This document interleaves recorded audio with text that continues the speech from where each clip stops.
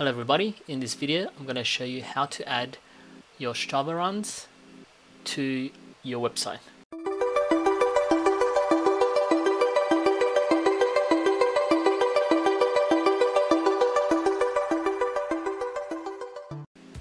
So I'll use the widget that comes with Strava, and you can display all your runs or a set of runs on your website. So I'm going to show you how to do that. Firstly, let me show you how it looks like.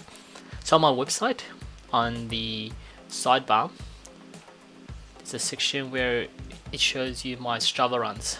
So it shows you the last 5 runs, and there's a link where you can see all my activities.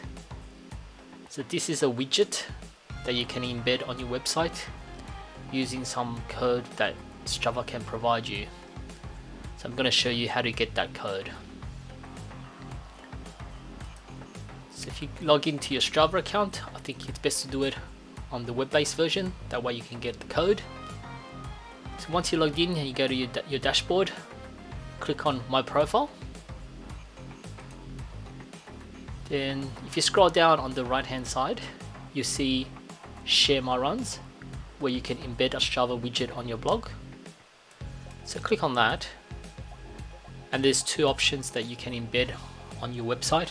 The first one is the activity widget, which is the one that I use, that displays your latest runs. So I want to display the last 5 runs. And then you also have the summary widget, where it just displays the stats for the current week. So I prefer to display all my runs rather than just the stats for the current week. So you have the option to do both. All you need to do is copy this, which is just an iFrame. Copy that, go to your blog. I'll use WordPress. Log into your dashboard, go to Appearance and Widgets. So I put it on my sidebar widget area.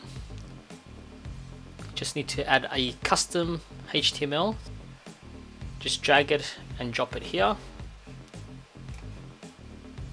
Give it a title, so I gave it My Strava Runs, and then just embed or paste the code that you copied from the Strava. Just hit save, and that's it.